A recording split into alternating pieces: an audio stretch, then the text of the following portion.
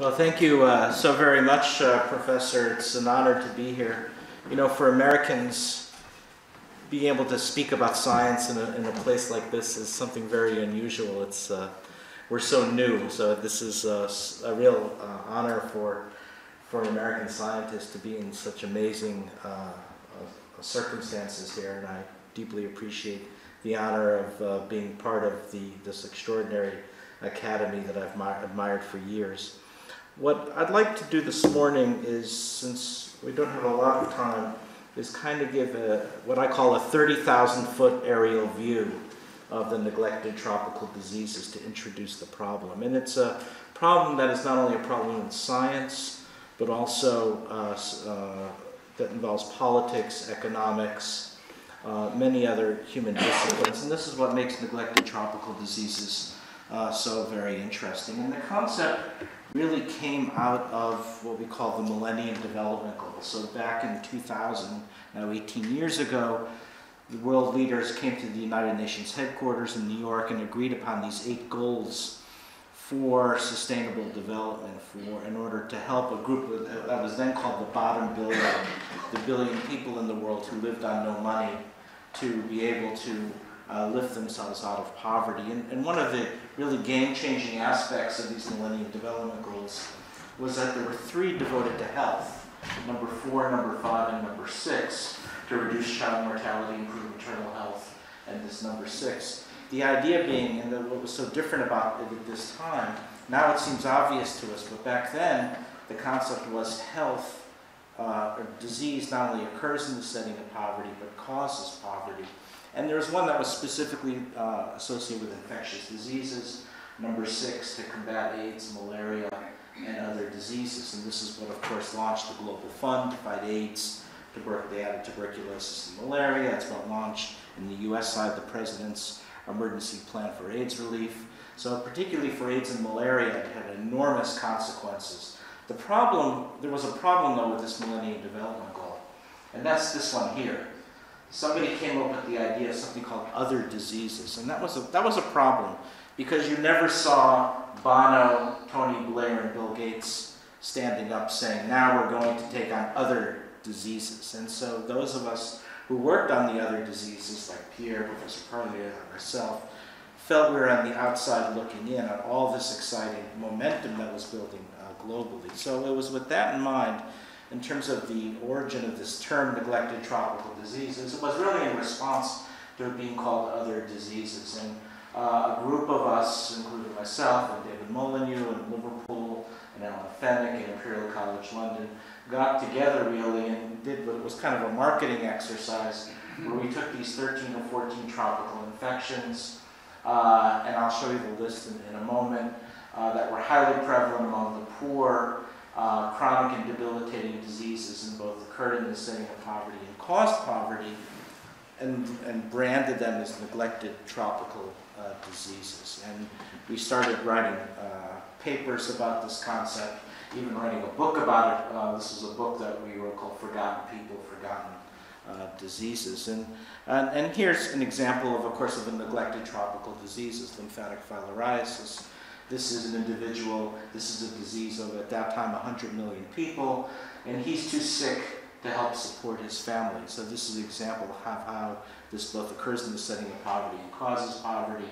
And he says it's quite a problem for me when I have to stand to work for long periods of time. One of the issues about neglected tropical diseases is many of them were not killer diseases, they were debilitating rather than killer diseases. And that was a difficult concept to get people to care about. Here's another example of one which is so incredibly important, but we don't hear a lot about: female genital schistosomaisis, affecting 100 million girls and women on the African continent, arguably Africa's most common gynecologic problem. And now it's been linked to a 3- to 4-fold increase in HIV/AIDS transmission. So again, a very important disease, but one which nobody had ever heard about. Now, what the World Health Organization has done is they've expanded that list from our original one from 13 or 14 to now 20 conditions, and I've added malaria here just for comparison.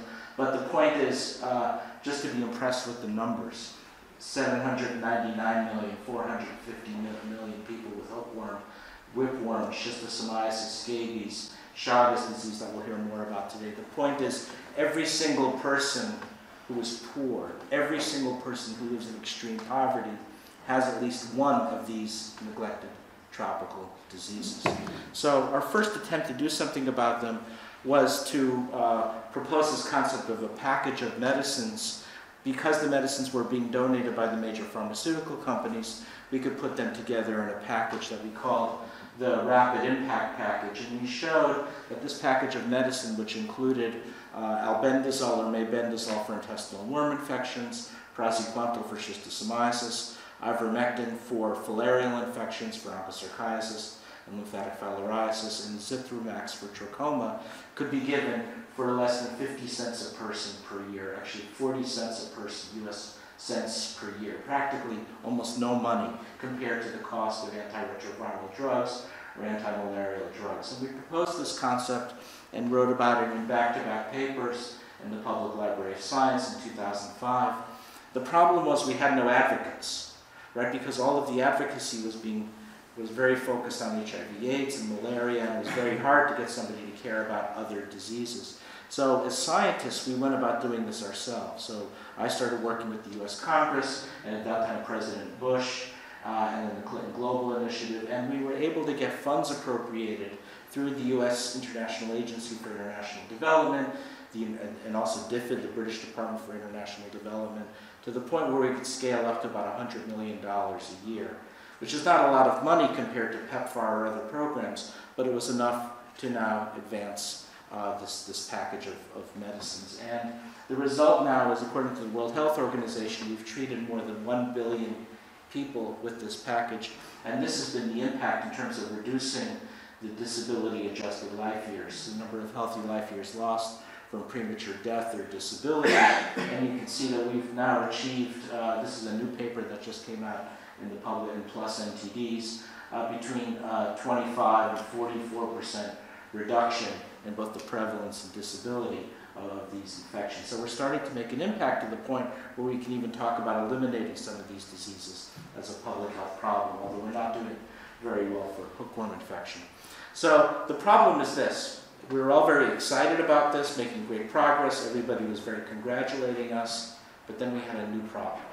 And I don't know if you've ever seen this arcade game called Whack-A-Mole, where you knock something down and then another thing pops up. This is what happened with our neglected tropical diseases. So just as we thought we were making great success and progress, we've seen these new 21st century drivers have a big impact. And the three new drivers are not necessarily very obvious, but they become very important.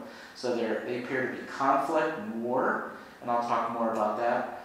Poverty and a shifting nature of poverty, we call blue marble health, and climate change also seems to have an enormous amount of importance. So let's go to conflict first. So what we're seeing now is this dramatic rise in disease in the Middle East, particularly in Syria, Iraq, Libya, and Yemen.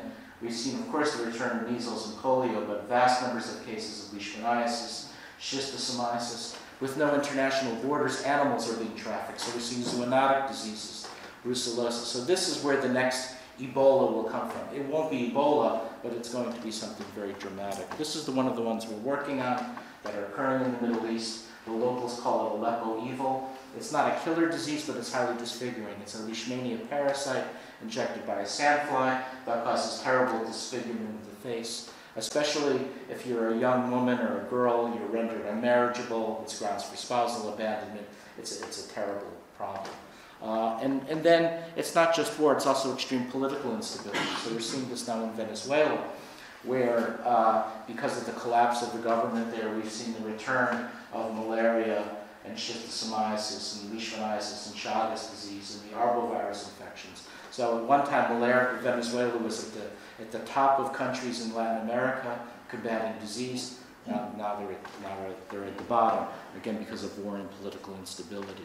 The other big driver is the shifting nature of poverty, and this is the book that was mentioned earlier called Blue Marble Health. And the idea behind it is that we've made great progress with the Millennium Development Goals of reducing poverty and disease, but we're seeing, though, this new problem arise in that it's the poor living among the wealthy, or the poorest of the rich, that are now accounting for most of the world's neglected tropical disease. So on a global scale, the group of 20 countries, which are the 20 wealthiest economies, together with Nigeria, which is a country that's larger than the bottom 4 or 5 G20 countries, now account for at least half the world's helminth infections, leishmaniasis, tuberculosis, dengue, Chagas disease, and leprosy, and the list goes on. And this has a lot of policy implications, because it says if we could get the leaders of the G20 countries together and just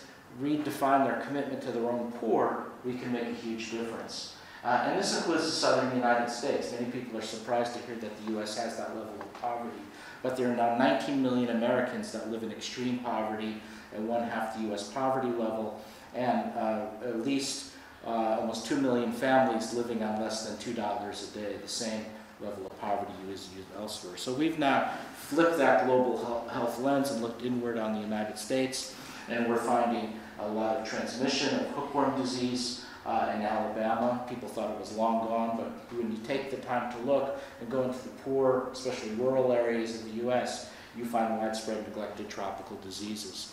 Or in Texas, Texas, it turns out, has great wealth, as everybody knows about, but the people don't know the other side of Texas, where we have 5 million Texans living below poverty, especially on the border with Mexico. We have extreme poverty, but even in the wealthy cities like Houston, these are pictures from Houston, Texas, right next to incredible wealth and incredible mansions is extreme poverty, and we're finding transmission of Chagas disease and typhus, parasitic worm infections all over the state of Texas as well. And so one of the things that we're now, let's shift gears a little bit, tell you one of the things we're doing about them. Clearly it requires a multidimensional approach.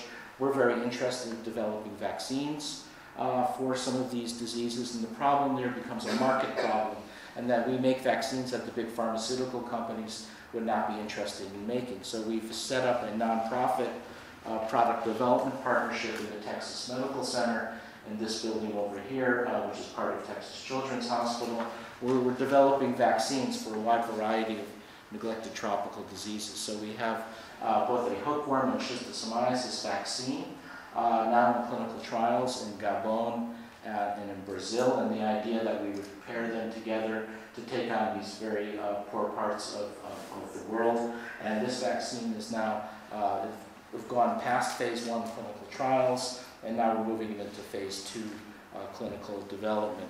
We're also looking at Chagas disease transmission in Texas, and these are some of the different maps where we're actually seeing transmission of the disease.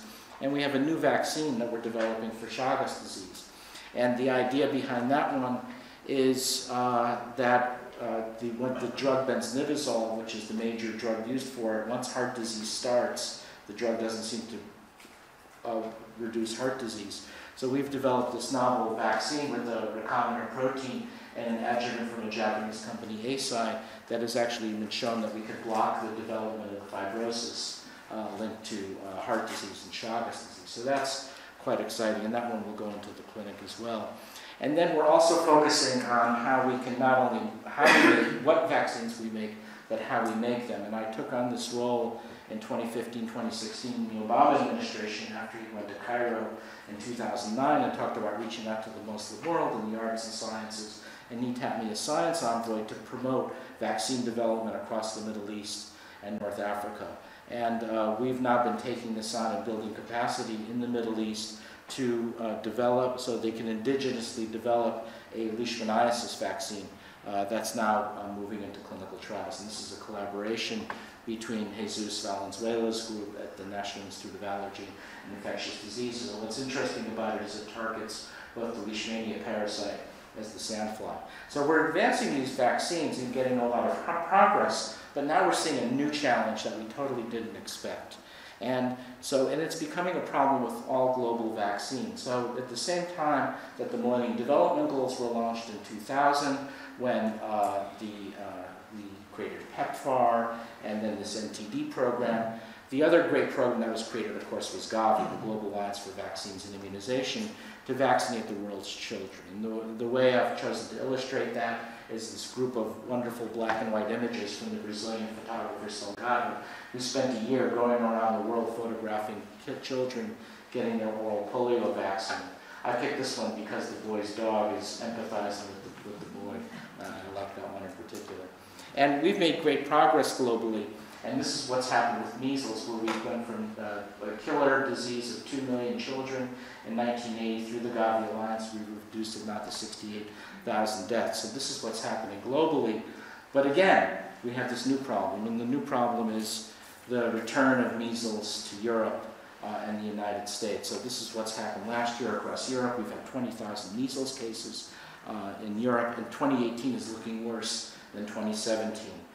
The numbers are really going up to the point now for the World Cup in Russia. There's a warning to get your measles vaccine, where there's now a very active anti-vaccine movement in the United States. These are the number of children not getting vaccinated in the public schools. It's 50,000. It's probably much more in the private schools as well. Maybe 100,000 kids are not being vaccinated. I get involved in this because I'm a vaccine scientist, though my youngest daughter, Rachel, also has severe autism and other mental disabilities, and I spend a lot of time trying to explain to public audiences why vaccines do not cause autism. And I show papers like this, like Eric Archesny's groups, that show the changes in the brains of kids with autism happen to begin in early pregnancy, well before they ever see vaccines. And of course, this is maybe public enemy number one among the anti-vaccine movement, being an autism dad and saying that vaccines do not cause autism. And I've turned this around a little bit and said, you know, this is partly our fault as scientists, and that we're so fixed on talking to each other that we don't think about public engagement. And this is why I think meetings like this are so important to bring in the public. So my colleagues at Research America, a public group in Washington, have found that now 81% of Americans cannot name a living scientist. And the ones who could, who are they naming? You know, Stephen Hawking, this is when he was still alive, Bill Nye, the science guy, Neil deGrasse Tyson. Not scientists as we know them, who write grants and papers and go to lab meetings. And so we have a real problem in that most people do not understand what we do. The study also found that fewer than 10% of scientists ever blog about their science or use social media. So we need to do a better job doing public engagement.